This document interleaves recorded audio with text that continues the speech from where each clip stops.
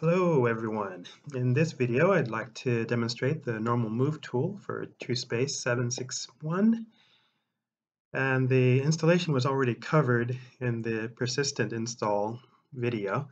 I'll have a link to that if you can watch that to install the requirement. So I'm going to go ahead, open up trueSpace. Here I have it already installed. I'm going to create a cylinder. I'm going to right click, I'm going to go to the panel, and I'm going to give it some height segments. I'll change the view to a wireframe so you can see what I'm doing. There we go. Maybe I'll make it a little thinner. Okay, and I'm going to right click to go into edit mode. And I'm going to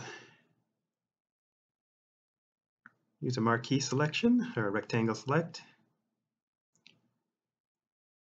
And I'm going to choose points.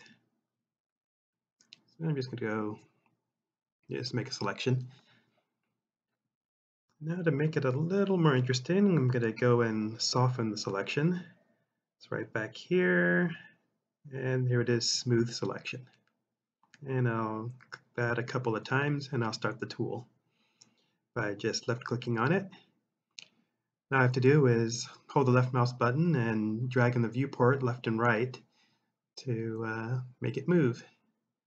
And all these points are just moving along their normals. You can adjust it to whatever you like. And when you have something that looks good to you, you right click to end the tool. And then you're back in ordinary point edit mode. And that's it for the point normal tool. That's all it does. It just moves the point selection along their normals.